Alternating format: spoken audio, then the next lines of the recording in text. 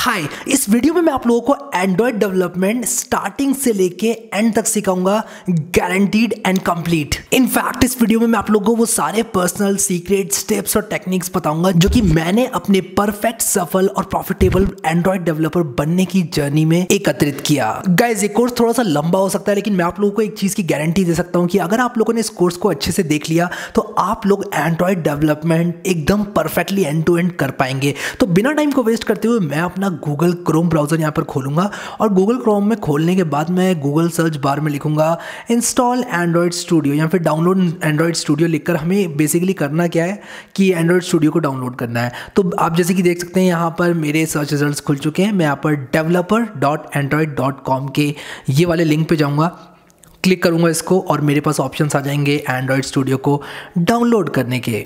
यहाँ पर आप लोग को सिंपली डाउनलोड एंड्रॉयड स्टूडियो जो भी लेटेस्ट वर्जन है उसको आप लोग डाउनलोड कर लें और यहाँ पर ये जो आप लोगों को लाइसेंस एग्रीमेंट दिखा रहा है इसको कंप्लीटली पढ़ लेना और पढ़ने के बाद आप लोग इसको एग्री करते हुए आगे बढ़ना और एंड्रॉयड स्टूडियो को डाउनलोड कर लेना। बस जितनी देर में आपका ये डाउनलोड हो रहा है मैं चाहता हूं कि आप लोग इस वीडियो को लाइक कर दें और नीचे कमेंट में मुझे बता दें कि आप लोग कहां से हैं और आपका नाम क्या है। इससे होगा ये कि कभी भी मुझे आप लोगों को कोई चीट शीट वगैरह देनी होगी या फिर कोई भी ऐसी रिसोर्स मुझे आप लोगों को देनी पड़ गई तो मैं कॉमेंट का आपके रिप्लाई कर दूंगा। इसलिए बहुत ज़्यादा इंपॉर्टेंट है, मुझे नीचे अपना नाम और आप लोग कहाँ से हैं ज़रूर बता देना। आपके इंटरनेट स्पीड के मुताबिक आपका एंड्रॉयड स्टूडियो आपके कंप्यूटर में डाउनलोड हो जाएगा और आप लोग देख सकते हैं कि मेरे डाउनलोड फोल्डर के अंदर यहाँ पर बहुत सारी चीज़ें और मैंने अभी जो एंड्रॉयड स्टूडियो डाउनलोड किया ये भी आप लोगों को यहाँ पर दिखाई पड़ रहा होगा।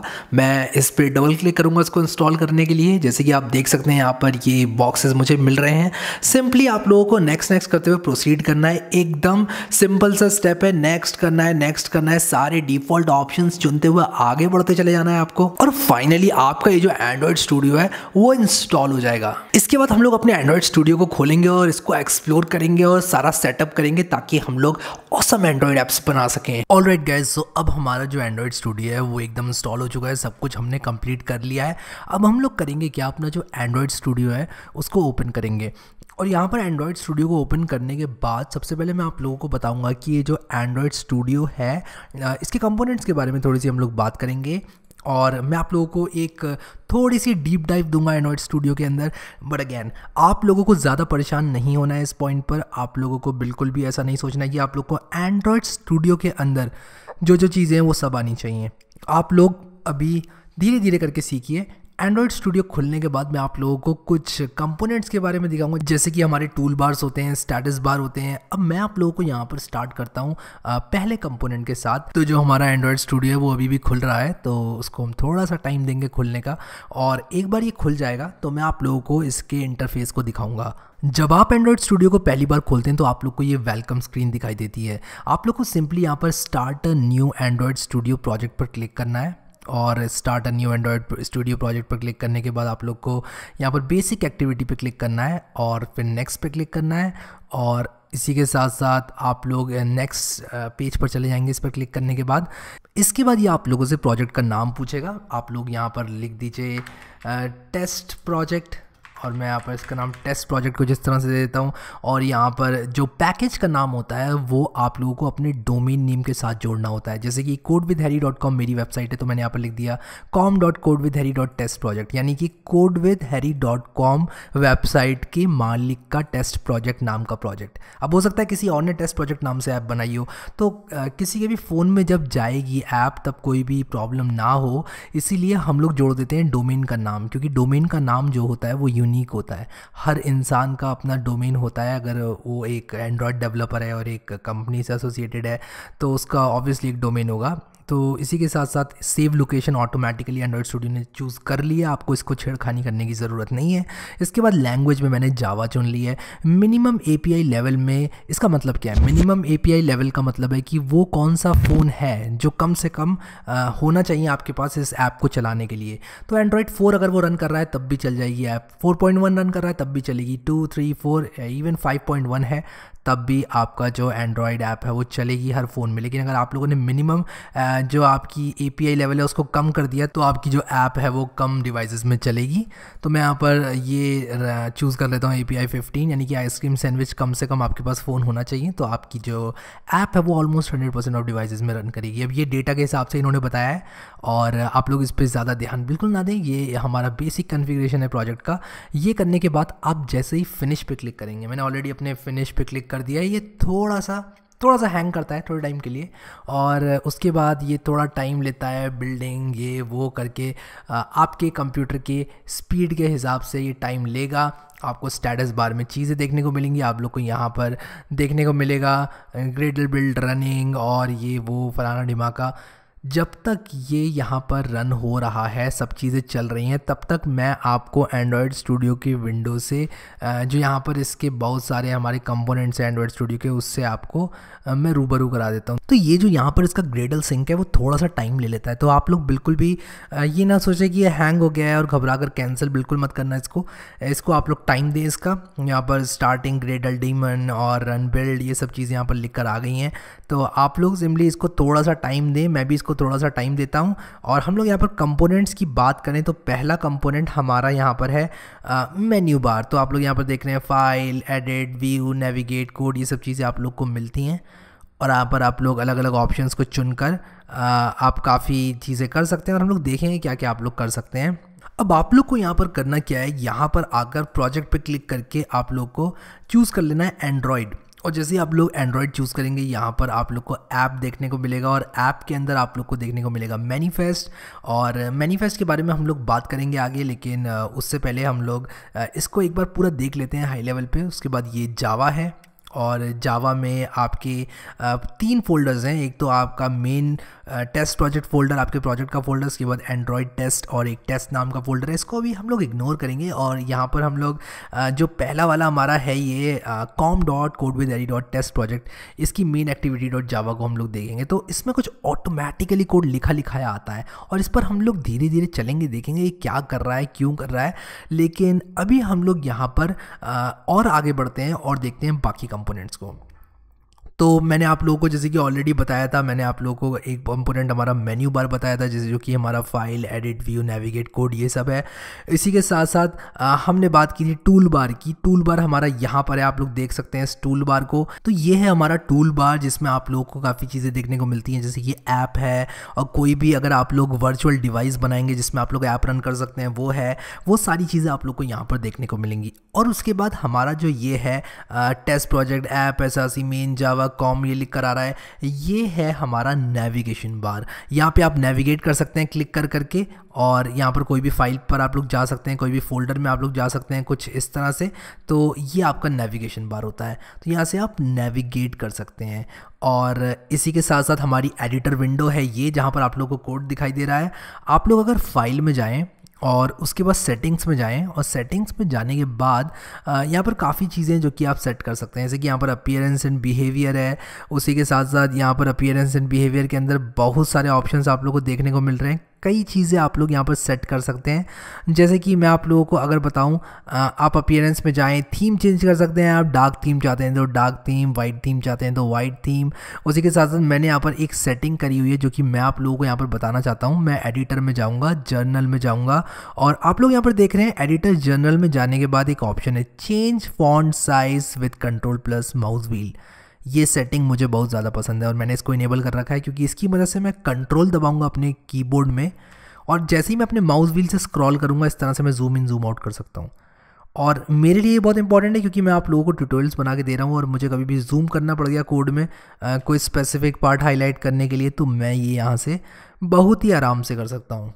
तो ये है हमारा, मैं यहाँ पर इस तरह से जूम कर सकता हूँ, जूम इन जूम आउट। और उसी के साथ साथ मैं आप लोगों को और जो भी सेटिंग्स लगेंगी हमारे कोर्स के दौरान मैं आप लोगों को बताता रहूँगा। तो ये थी हमारी एडिटर विंडो, और एडिटर विंडो के बाद हम लोग बात करेंगे टूल विंडो बार की। और ये सारे जो ऑप्शंस आपको दिख रहे हैं यहाँ पर एकदम एक्सट्रीम लेफ्ट साइड में, ये है हमारा टूल विंडो बार।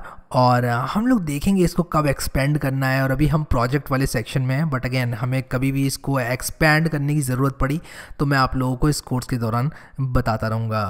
तो ये था हमारा टूल विंडो बार। इसके बाद हमारा टूल विंडोज़ होती हैं, जैसे कि ये हमारी एक विंडो है, एक टूल विंडो है, ये हमारी एक टूल विंडो है, नीचे हमारी एक और टूल विंडो आ जाएगी जब हम रन करेंगे। जैसे कि अगर मैं यहाँ पर लॉग कैट को पुल करूँ तो ये एक टूल विंडो है।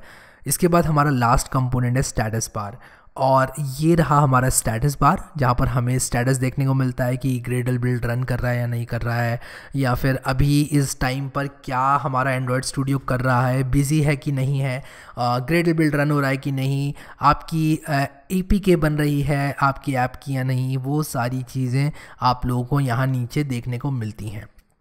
अब जो मैं आप लोगों को यहाँ पर बताने वाला हूँ वो है हमारा इम्यूलेटर को बनाना, यानी कि एक ऐसा डिवाइस बनाना जिस पे कि हम लोग अपनी ऐप को रन करेंगे। अब आप लोग सोच रहे होंगे अभी तक हमने ऐप तो बनाई नहीं है और हम एम्यूलेटर पहले बनाए पड़े हैं, तो मैं आप लोगों को यहाँ पर बता देता हूँ कि हमें एम्यूलेटर की ज़रूरत पड़ेगी ऐप को रन करने के लिए। तो आप लोग अगर यहाँ पर ये प्ले वाला बटन देख रहे हैं ऊपर और इस पर आप क्लिक करें तो ये यहाँ पर बोलेगा कि नो टारगेट डिवाइस फाउंड। ये कह रहा है कि आपके पास कोई डिवाइस ही नहीं है जिसमें आप रन कर सकें। तो अगर आप यहाँ पर क्लिक करें नो डिवाइसेस पे, तो यहाँ पर आप लोगों को ओपन AVD मैनेजर मिलेगा, उस पर आप क्लिक करें और आपका AVD मैनेजर खुल जाएगा।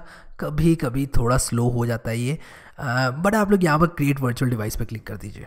और वर्चुअल डिवाइस के बारे में बताना चाहूँगा एक बार और, ये कुछ नहीं है, ये एक डिवाइस है जो कि आपके एंड्रॉयड स्टूडियो के साथ रहेगा और उसमें आप लोग अपनी ऐप को रन करेंगे। तो फ़ोन पे क्लिक किया, ऑलरेडी यहाँ पर फ़ोन हाईलाइटेड है और उसके बाद पिक्सल 2 हाईलाइटेड है। मैं नेक्स्ट कर दूँगा, यहाँ पर ज़्यादा चीज़ें चेंज मैं बिल्कुल नहीं करूँगा, बट अगेन आप लोग यहाँ पर कस्टमाइज़ कर सकते हैं अपने फ़ोन को, किसी भी तरह का एक फ़ोन आप लोग यहाँ प्रोड्यूस कर सकते हैं और उस पर टेस्टिंग कर सकते हैं। अभी के लिए हम लोग नॉगट रखेंगे, 25 API लेवल, सब कुछ डिफ़ॉल्ट जो मुझे मिल रहा है वो मैं रखूँगा।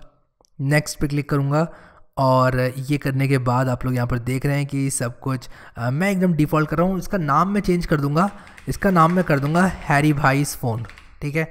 तो मैं हैरी भाईस फ़ोन इसका नाम रख दूँगा। और ये मुझसे कह रहा है कि आप यहाँ पर एक नीचे देखो AVD name can contain only the characters, ये तो मैं हैरी भाई फ़ोन कर दूंगा इसको, क्योंकि ये कह रहा है कि आप यहाँ पर एपोस्ट्रॉफी यूज़ नहीं कर सकते, ठीक है। हैरी भाई फ़ोन मैंने इसका नाम रख दिया और मैं फिनिश पे क्लिक कर दूंगा। और जैसे ही मैं फिनिश पे क्लिक करूँगा ये मेरे लिए, तो ये बेसिकली करता क्या है कि आपके फ़ोन के जो भी रिसोर्सेज वगैरह आपके फ़ोन को चाहिए वो एलोकेट कर देता है। यहाँ पर एक चीज़ पॉइंट आउट करना चाहूँगा, बहुत इंपॉर्टेंट है। आप लोग यहाँ पर राइट क्लिक करें, अपने टास्क बार में जाएं और टास्क बार में जाने के बाद आप परफॉर्मेंस में जाएं।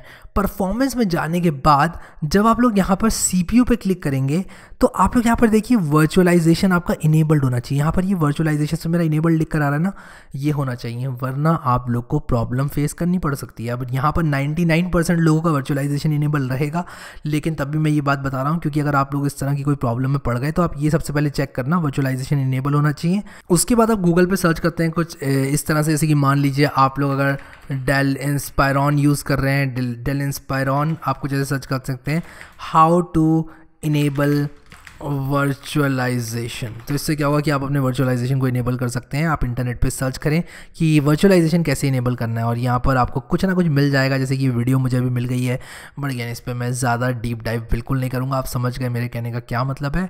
कोई वीडियो, कोई ब्लॉग या कुछ अच्छी चीज़ रिसोर्स देख के आप लोग अपनी जो प्रॉब्लम है उसको सॉल्व कर सकते हैं। बैक टू एंड्रॉयड स्टूडियो, और मैं यहाँ पर वापस एंड्रॉयड स्टूडियो में आ चुका हूँ और यहाँ पर मैंने हैरी भाई फ़ोन लिखा हुआ है। मेरा फ़ोन तैयार हो चुका है और मैं यहाँ पर अभी बंद कर दूंगा इसको, एंड्रॉयड वर्चुअल डिवाइस मैनेजर को। और अब मैं अगर यहाँ पर प्ले बटन में दबाऊंगा, पहले तो मेरा एरर आ रहा था, यहाँ पर मुझे बताया जा रहा था कि आपके पास कोई टारगेट डिवाइस नहीं है, लेकिन अब मैं इस पर क्लिक करूँगा तो मेरी जो ऐप है वो मेरे फ़ोन में रन होने लग जाएगी। अब आप लोग कहेंगे ऐप तो है ही नहीं, हमने कुछ बनाया ही नहीं है, तो क्या रन हो रहा है? तो आप लोग अभी इसको ऐसे ही छोड़ दीजिए। ये जो हमारी डिफ़ॉल्ट ऐप है उसको रन करने की कोशिश कर रहा है। एक हेलो वर्ल्ड डिफ़ॉल्ट ऐप ये जनरेट कर देता है। और ये सब चीज़ें क्या हैं ये अब बात करते हैं इसके बारे में। ये XML क्या है, जावा क्या है, ये क्या उलझट्टा यहाँ पर मेरे सामने आ गया है, इसके बारे में बात करते हैं। तो यहाँ पर नीचे देखिए स्टेटस बार में बताया जा रहा है आपको ग्रेडल बिल्ड रनिंग। और आपका जो ये एंड्रॉयड स्टूडियो थोड़ा थोड़ा हैंग कर सकता है जब आप इसको यूज़ कर रहे हैं। और मैं आप लोगों से कहूँगा कि आप लोग बाकी के सारे प्रोग्राम्स को बंद कर दें जब भी आप यहाँ पर एंड्रॉयड स्टूडियो को यूज़ कर रहे हैं। तो यहाँ पर मेरी जो ऐप है वो अभी लॉन्च हो गई है। मेरा जो फ़ोन है वो मुझे यहाँ पर दिखाई दे रहा है और यहाँ पर नीचे अभी भी ग्रेडल बिल्ड रनिंग लिख कर आ रहा है। तो मैं कहूँगा कि थोड़ा सा टाइम लेता है, ये पहली बार में तो बहुत ज़्यादा टाइम लेता है, तो इसका टाइम ज़रूर देना और जैसे आप इसको इसका टाइम देंगे ये अपने आप ही रन हो जाएगी ऐप, आप लोगों को दिख जाएगी। तो मैं वापस आता हूँ जैसे ही मेरा ग्रेडल बिल्ड फिनिश होता है। तो मेरा जो ग्रेडल बिल्ड है वो तो फिनिश हो चुका है। यहाँ पर अब ये कह रहा है waiting for target device to come online, और ये होने के बाद क्या होगा, जैसे ही आपका टारगेट डिवाइस खुल जाएगा एक बार, ये आप लोगों को ऐप जो है आपकी वो रन करके दिखाएगा। सो मेरा फ़ोन यहाँ पर खुल चुका है, नीचे इंस्टॉल लिख कर आ रहा है अगर आप लोग स्टेटस बार में यहाँ पर देखें तो। और यहाँ पर ये जब पहली बार रन होता है तो थोड़ा सा स्लो तो रहता ही है, बट अगेन हम इसका वेट करेंगे ऐप के इंस्टॉल होने का और ऐप के लॉन्च होने का। अगर आप लोग यहाँ पर नीचे देखें इंस्टॉल सक्सेसफुल लिख कर आ रहा है, फिनिश्ड इन 1 मिनट लिख कर आ रहा है। अब ये चीज़ ना यहाँ पर एक बात आप लोग को बताना चाहूँगा कि यहाँ पर जब सेटअप करते हैं ना इनिशियल एंड्रॉइड स्टूडियो का तो थोड़ा सा चलती है, लेकिन यहाँ पर हमने अपनी ऐप को जो है लॉन्च कर दिया है। जैसे कि आप लोग देख सकते हैं यहाँ पर हेलो वर्ल्ड लिख कर आ गया है। और जब आप लोग पहली बार अपने डिवाइस को खोलते हैं तो कई चीज़ें आप लोगों को सेटअप करनी पड़ती हैं, जैसे कि आप लोगों को यहाँ पर इंस्टॉल करना पड़ता है एंड्रॉइड स्टूडियो को, फिर एक डिवाइस बनाना पड़ता है। लेकिन ये सारी चीज़ें आप लोगों को बताना चाहूँगा ये बात कि अभी बहुत ज़्यादा आसान है इस दौर में। आज से कुछ 4-5 साल पहले ये चीज़ें बहुत मुश्किल हुआ करती थी, कम्युनिटी इतनी अच्छी नहीं थी, एरर वगैरह आता था तो काफ़ी प्रॉब्लम हो जाती थी। लेकिन अभी मैं बताऊंगा आप लोगों को कि बहुत इजी हो गया है एक एंड्रॉयड ऐप बनाना, इसलिए बने रहो मेरे साथ और आप लोगों को पता चलेगा कितना आसान ये सब है। तो ये हमारी एक बेसिक सी ऐप है जो कि कुछ नहीं करती है और हमने इसको कुछ करवाया भी नहीं है, हम कुछ एक्सपेक्ट भी नहीं कर सकते क्योंकि हमने एक भी लाइन ऑफ कोड नहीं लिखा है। आप लोग यहाँ पर इसको साइड में खड़ा कर दीजिए इस तरह से और चलिए मेरे साथ यहाँ पर एंड्रॉयड जहाँ पर लिखा हुआ है और ऐप मैनिफेस्ट जावा ये सब लिखा हुआ है, यहाँ पर हम लोग करेंगे क्या, यहाँ पर हम लोग देखेंगे कि ये XML क्या है और ये जावा क्या है। तो ये चीज़ समझना यहाँ पर अब बहुत ज़रूरी है। हमने एंड्रॉयड स्टूडियो के कंपोनेंट के बारे में तो बात कर ही ली, लेकिन अब हमें देखना है कि ये जावा और XML में क्या डिफरेंस है। आप लोग अपने एंड्रॉयड डिवाइस को यहाँ पर बंद कर सकते हैं क्लिक करके। मेरा एंड्रॉयड डिवाइस बंद हो चुका है और एक बार ये बंद हो जाएगा तो आपकी जो मेमोरी है वो रिलीज़ कर देगा और थोड़ा सा आपका जो एंड्रॉयड स्टूडियो एक्टिव करा है। अगर आप लॉन्च करते हैं अपने फ़ोन को तो वहीं से आपकी जो स्टेट है वहाँ से चालू हो जाता है।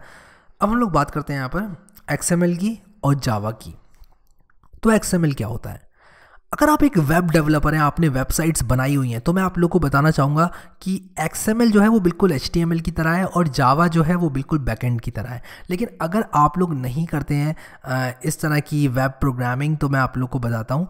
हम कोई चीज़ डिज़ाइन करते हैं, एक बार हमने इमेज बटन्स लगा दिए, हमने स्क्रॉल व्यूज़ लगा दिए, स्विचेस लगा दिए, हमने फॉर्म बना दिया, लेकिन एक बार हमने ऐसा काम कर दिया तब होता क्या है कि ये करने के बाद आप लोगों को कुछ करवाना भी तो है अपनी ऐप से। तो अगर मान लो आप चाहते हैं कि आपका जो डेटा है वो सर्वर पे जाए या फिर आपका जो बटन है उस पर क्लिक होने के बाद यूज़र कहीं और चला जाए, तो वो सारे काम किए जाते हैं जावा कोड से, यानी कि बैकएंड से। अब बैकएंड जावा में भी हो सकता है, कॉटलिन में भी हो सकता है, क्योंकि हम यहाँ जावा भी यूज़ कर रहे हैं। तो यहाँ पर जावा में आपका ये जो content.xml है, यानी कि जो ढांचा आप लोगों ने बनाया है, जो स्केलेटन आप लोगों ने बनाया है, आप लोगों को उस स्केलेटन को मैनिपुलेट करना है जावा में। और आप लोग कहेंगे ओके इस बटन पे क्लिक होने पर ये होना चाहिए और क्लिक होने पर ये कोड रन होना चाहिए। तो जो कोडिंग होती है, हमारी जो ब्रेन ऑफ योर ऐप है वो जावा है और जो लुक्स हैं आपके स्केलेटन है वो है हमारा XML। और दोनों ही इंपॉर्टेंट है। यहाँ पर आप लोग की ऐप अच्छी दिखनी चाहिए, जो कि XML का पार्ट है वो तो आपको करना ही करना है। और जावा का काम क्या है कि वो जो आपने बनाया है उसमें क्या करके कैसे क्या हो, यानी कि आपकी ऐप करेगी क्या, जब बटन दबाएं तो क्या हो, स्वाइप करें तो क्या हो, स्वाइप अप करें तो क्या हो, स्वाइप राइट करें तो क्या हो, कोई बटन को टैप कर दें तो क्या हो, अगर कोई बड़ा सा टेक्स्ट व्यू है इसको स्क्रॉल करें तो क्या हो, आप समझ गए, इस पर क्लिक करें तो क्या हो। तो ये सारे एक्शंस को डालने के लिए हम जावा का यूज़ करते हैं। तो XML है डिज़ाइन और जावा है ब्रेन ऑफ योर ऐप। तो ये बात आप लोग इस तरह से याद रखना। सबसे पहले हम XML में डिज़ाइनिंग करते हैं, फिर जावा में जाके उस डिज़ाइनिंग को मैनिपुलेट करते हैं। यहाँ पर अगर आप लोग XML में आएँ तो ये एक टेक्स्ट फाइल होती है, ये एक टेक्स्ट फाइल है और ये भी एक टेक्स्ट फाइल है, यानी कि इसके अंदर कुछ टेक्स्ट है। हमने यहाँ पर पैकेज कॉम ये करके कोडिंग लिखी हुई है और कोड टेक्स्ट ही होता है। XML भी टेक्स्ट होती है, लेकिन आप लोग कहेंगे हमें टेक्स्ट तो दिखाई नहीं दे रहा है हैरी भाई, यहाँ पर तो कुछ डिज़ाइन दिखाई दे रहा है। तो मैं आप लोगों को बताना चाहूँगा यहाँ पर 2 व्यूज़ हैं इसके, एक डिज़ाइन एक टेक्स्ट। बेसिकली ये टेक्स्ट होता है हमारा, जो कि हमारा एंड्रॉयड स्टूडियो पार्स करता है। लेकिन इस टेक्स्ट को किस तरह से लिखा जाए आसानी से अपने टास्क को एकम्प्लिश करने के लिए, वो आप डिज़ाइन मोड में आके कर सकते हैं। जैसे कि अगर मैं यहाँ पर एक बटन ऐड कर दूँ और बटन ऐड करके यहाँ पर छोड़ दूँ तब आप लोग यहाँ पर टेक्स्ट में देखेंगे ऑटोमेटिकली यहाँ पर बटन आ जाएगा। तो यहाँ पर अगर मैं टेक्स्ट में आऊँ तब ये देखो यहाँ पर बटन आ चुका है, और यहाँ पर इसमें इसके एक्स, इसकी लेआउट हाइट, इसकी वेट सब कुछ यहाँ पर आ चुकी है। और डिज़ाइन में मैं यहाँ पर एट्रीब्यूट्स चेंज कर सकता हूँ। अब ये सारी चीज़ें मैं आप लोगों को करके बताऊँगा, अभी के लिए मैं आप लोगों को कंफ्यूज नहीं करूँगा। तो आप लोग को अभी के लिए मेरा बताने का मकसद ये था, एक्सएमएल होता है हमारा डिज़ाइन और जावा होती है हमारी ब्रेन ऑफ द ऐप। ये दो चीज़ें होती हैं। अलग अलग फाइल्स हम एक्सएमएल की देखेंगे, लेकिन जो हमारे कंटेंट मेन डॉट एक्सएमएल है पर्टिकुलरली, वो हमारी डिज़ाइनिंग के लिए होती है। हमारे पास मैनिफेस्ट में भी एक एक्सएमएल होती है, और भी एक्सएमएल फाइल्स हम डील कर सकते हैं, लेकिन ये हमारी ब्रेन ऑफ द ऐप होती है जावा। और हमारी ये जो कंटेंट मेन डॉट एक्सएमएल है वो होती है हमारी डिज़ाइनिंग के लिए, हमारे ऐप कैसी दिखेगी इस चीज़ के लिए। अब हमारे पास एक रेस्ट फोल्डर भी है यहाँ पर, और रेस्ट फोल्डर के अंदर, रेस्ट का मतलब है रिसोर्सेज, और इसमें हम जो रिसोर्सेज यूज़ करेंगे जैसे कि इमेज और भी चीज़ें होती हैं, हम लोग इन बारे में बात करेंगे। मेन्यू वगैरह बनाएंगे तो ड्रॉएबल वगैरह बनाएंगे तो वो सारी चीज़ें हमारी रिसोर्सेज में आती हैं। और ड्रॉएबल में हम इमेजेस वगैरह डालते हैं, यहाँ पर हम लोग पेस्ट कर सकते हैं इमेजेस को डायरेक्टली राइट क्लिक करके, और मैं आप लोगों को दिखाऊंगा ये सब चीज़ें किस तरह काम करती हैं। अभी के लिए हम लोग चलेंगे अपने कोड कंप्लीशन की तरफ। ये कोड कंप्लीशन क्या है, एंड्रॉयड स्टूडियो किस तरह का कोड कंप्लीशन प्रदान करता है, इस बारे में थोड़ी सी बात करेंगे। अगर मैं यहाँ पर कोड कंप्लीशन की बात करूँ तो एंड्रॉयड स्टूडियो 3 तरह के कोड कंप्लीशन प्रदान करता है। एक तो होता है बेसिक कंप्लीशन, एक होता है स्मार्ट कंप्लीशन, एक होता है स्टेटमेंट कंप्लीशन। अब आप लोग को ज़्यादा इसके अंदर नहीं जाना है, मैं बस आप लोग की इन्फॉर्मेशन के लिए बता रहा हूँ। जो बेसिक कंप्लीशन होता है वो आपके वेरिएबल के नाम, वो सब चीज़ें ऑटो कंप्लीट करने में मदद करता है। स्मार्ट कंप्लीशन क्या करता है, कॉन्टेक्स्ट के आधार पे आप लोग को ऑप्शन देता है ऑटो कंप्लीट के। और आपका जो स्टेटमेंट कंप्लीशन है वो आपको ब्रैकेट्स, पैरेंथेसिस, वो सब चीज़ें जो है फॉर्मेटिंग वगैरह, ये सब चीज़ें करने में मदद करता है। अब आप लोगों को शॉर्टकट्स रटने की ज़रूरत नहीं है, क्योंकि आपके जो शॉर्टकट्स हैं वो आपको मिल जाएंगे एंड्रॉयड की वेबसाइट पे। अगर आप लोग यहाँ पर लिखेंगे एंड्रॉयड कोड कंप्लीशन तो वो स्पेसिफिक पार्ट खुल के आ जाएगा डॉक्यूमेंटेशन का। अब एंड्रॉयड की डॉक्यूमेंटेशन को पार्स करना आप लोग के लिए थोड़ा सा मुश्किल हो सकता है। एंड्रॉयड की डॉक्यूमेंटेशन को पढ़ के पार्स करना, अपने दिमाग में डालना बहुत ज़्यादा मुश्किल हो सकता है एक बिगिनर के लिए, और इसीलिए मैंने ये वीडियो बनाया हुआ है। तो आप लोग बने रहो मेरे साथ, टेंशन मत लो। नीचे यहाँ पर देखो कोड कंप्लीशन के शॉर्टकट्स दिए हुए हैं विंडोज़ और मैक दोनों में। तो कंट्रोल स्पेस से आप बेसिक कंप्लीशन कर सकते हैं, कंट्रोल शिफ्ट स्पेस से आप लोग स्मार्ट कंप्लीशन कर सकते हैं, और कंट्रोल शिफ्ट एंटर से आप लोग स्टेटमेंट कंप्लीशन कर सकते हैं। अब ये चीज़ आप लोग को रटने की ज़रूरत नहीं है, इसके बिना भी काम हो जाएगा अगर आप लोग कोड सही से लिखते हैं। बट कोड कंप्लीशन के बारे में आप लोगों को एंड्रॉयड स्टूडियो में क्या होता है ये आना चाहिए। अब चलते हैं एक डायग्राम की तरफ, जहाँ पर हम लोग अपना वर्क फ्लो देखेंगे कि एंड्रॉयड में काम करते वक्त हमारा वर्क फ्लो कैसा दिखेगा। तो जो हमारा डेवलपमेंट वर्कफ्लो है वो 5 स्टेप्स में हम लोग करेंगे। सबसे पहले तो हम अपनी वर्क स्पेस को सेटअप करेंगे। तो पहला वाला जो हमारा ये सेटअप है वो होगा हमारी वर्क स्पेस का सेटअप। हम इसमें अपना एनवायरनमेंट सेटअप करेंगे, एंड्रॉयड स्टूडियो को इंस्टॉल करेंगे, एक प्रोजेक्ट बनाएंगे, चुनेंगे हम लोग सारे ऑप्शंस, अपनी ऐप का नाम, वो सब तो वो आता है सेटअप के अंदर, और वो पार्ट हमने इस वीडियो में किया है। इसके बाद हमारा आएगा राइटिंग द कोड। आपकी ऐप के कोड को आप लोगों को लिखना है। अब एंड्रॉयड स्टूडियो के अंदर काफ़ी अच्छे अच्छे टूल्स होते हैं जो कि आप लोगों को ज़्यादा से ज़्यादा कोड लिखवाएंगे कम से कम टाइम में। आप लोग अच्छे से अच्छा यूआई बनाएंगे, अच्छे से अच्छी रिसोर्सेज यूज़ करेंगे, वो भी बहुत ही कम टाइम में, बहुत ही आसानी से एंड्रॉयड स्टूडियो के टूल्स की मदद से। और हम लोग यहाँ पर अपनी ऐप में इमेजेस और भी एसेट्स हैं वो सब डालेंगे। ये काम आप लोग एक बार कर लेते हैं, यानी कि आपने अपनी ऐप का जो कोड है वो लिख दिया। इसके बाद आप लोग जाएंगे बिल्ड एंड रन वाले फेज में। इसमें आप लोग क्या करेंगे, बेसिकली एपीके बनाएंगे। तो आप लोग सबसे पहले तो एक एंड्रॉयड इम्यूलेटर बनाएंगे जो कि हमने इस वीडियो में बना ही लिया है ऑलरेडी, और उसके बाद आप लोग उसमें अपनी ऐप को रन करके देखेंगे। आप कहेंगे कि ठीक है, मेरी जो ऐप है वो इस फ़ोन में चल रही है, क्या टैबलेट में भी चल रही है, क्या टैबलेट के साथ साथ कोई और डिवाइस में आप चलाना चाहते हैं, क्या छोटे डिवाइसेस में चल रही है नहीं चल रही है, मीडियम और बड़े डिवाइसेस में चल रही है नहीं चल रही है, वो सारी चीज़ें आप देखेंगे। और आप अपने बिल्ड को कस्टमाइज़ भी कर सकते हैं। बट अगेन ये सब चीज़ें हम लोग आगे देखेंगे। चलते हैं नेक्स्ट फेज़ की तरफ, जो कि है हमारा डीबगिंग, प्रोफाइलिंग और टेस्टिंग फेज़, जिसमें हम लोग हमारी ऐप के साथ कोई भी प्रॉब्लम होती है तो हम लोग उसको डीबग करेंगे, देखेंगे कि परेशानी क्यों आ रही है, और उसके बाद हम लोग प्रोफाइलिंग करेंगे। हम लोग प्रोफाइलिंग टूल्स की मदद से देखेंगे कि हमारी जो ऐप है वो कितनी रिसोर्सेज ले रही है, क्या हमने कुछ ऐसा काम कर दिया है, क्या हमने इमेज जो है बहुत ज़्यादा हाई रेजोल्यूशन की यूज़ कर दी है बहुत छोटी जगह में, उसकी वजह से उसको लोड होने में प्रॉब्लम हो रही है। तो वो सारी चीज़ें हम लोग डीबगिंग करेंगे, प्रोफाइलिंग करेंगे और टेस्टिंग करेंगे, और ये जो हमारी प्रोसेस है वो चलती जाएगी। एक चीज़ यहाँ पर आप लोगों को बताना चाहूँगा, ये सिर्फ एंड्रॉयड स्टूडियो से स्पेसिफिक नहीं है, ये एक जनरल प्रोग्रामिंग की बात है कि कोई भी एप्लीकेशन होती है वो एक बार डिप्लॉय नहीं होती है। आप लोग उस एप्लीकेशन को बनाते हैं, डिप्लॉय करते हैं, डिप्लॉय करने के बाद आप लोग उसमें और डिप्लॉय करते हैं और कोड में चेंजेस करते हैं, उसको अपडेट करते हैं, और उसके बाद आप टेस्टिंग करते हैं, देखते हैं कि सारी की सारी जो चीज़ें आपने डिप्लॉय करी हैं वो सही से काम कर रही हैं या नहीं कर रही हैं। उसके बाद आप लोग उसको वापस से पुश करते हैं प्रोडक्शन में।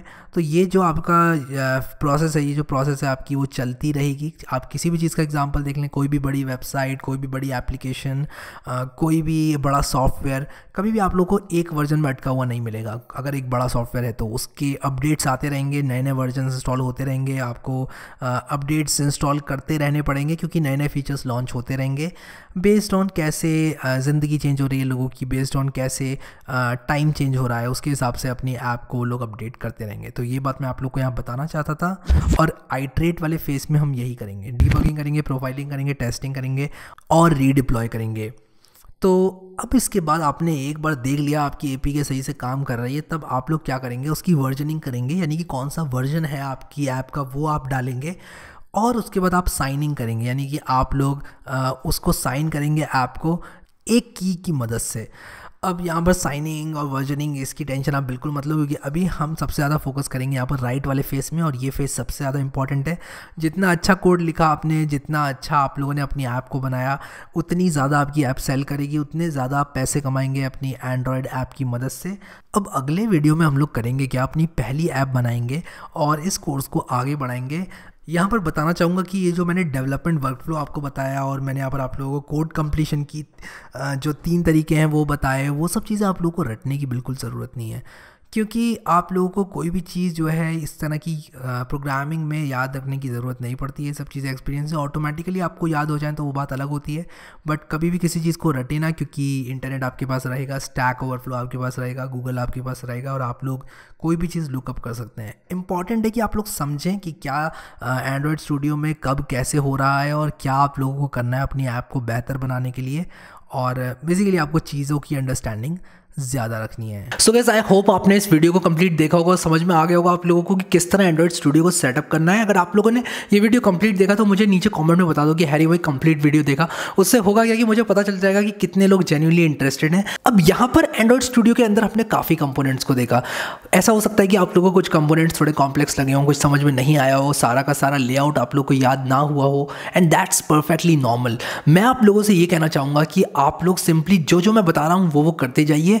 कुछ ऐसा समझ लीजिए आप एक गाड़ी चलाना सीख रहे हैं। जब आप गाड़ी चलाना सीख रहे हैं तो आप लोग को एक्सीलेटर, ब्रेक, क्लच और स्टीयरिंग और गियर, इन सब चीज़ों का कमांड होना ज़रूरी है। आप लोग को ये जानने की ज़रूरत नहीं है कि म्यूज़िक सिस्टम में कौन सा म्यूज़िक कैसे प्ले करना है, क्योंकि म्यूज़िक सिस्टम से अभी आपको कोई मतलब नहीं है। लेकिन जैसे आप गाड़ी सीखेंगे, गाड़ी चलाते जाएंगे, आपको म्यूज़िक सिस्टम के बारे में पता चलेगा, आप लोग को एयरबैग्स के बारे में पता चलेगा, आप लोग को शीशा ऊपर नीचे के बारे में पता चलेगा, ऑटोमेटिकली वो सब आपको पता चल जाएगा। लेकिन प्राइमरी फोकस रहता है आपका गाड़ी चलाना, इसीलिए जो चीज़ें आपकी यहाँ पर इंपॉर्टेंट है उसको मैं प्राइमरी फोकस देते हुए आप लोग को यहाँ पर सिखा रहा हूँ। आशा करता हूँ कि आप लोग को ये कोर्स अच्छा लगेगा। इस कोर्स की प्लेलिस्ट को डिस्क्रिप्शन से सब लोग एक्सेस कर लेना और उसको बुकमार्क जरूर से कर लेना, क्योंकि वही प्लेलिस्ट है जिसमें मैं सारे के सारे वीडियोस ऐड करूँगा, और वो अगर आपके टॉप में आपके ब्राउजर के बुकमार्क बार में आ जाएगी तो आपके लिए बहुत आसानी होगी इस कोर्स को कंप्लीट करने के लिए।